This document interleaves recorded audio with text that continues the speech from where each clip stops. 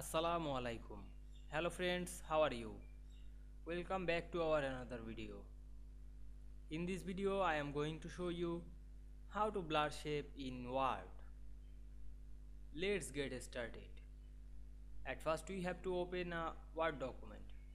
Then we go to the insert menu and click shapes option. Then insert a shape on this drop down menu. Then draw it.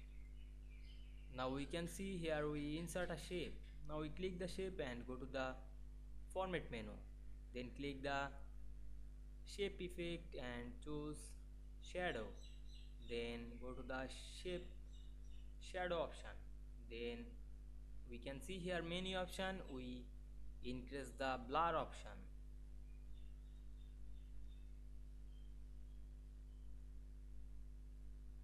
Now we can see here we blur this shape very easily. I hope you enjoyed the video. Please like, comment, share and subscribe my YouTube channel. Thanks for watching.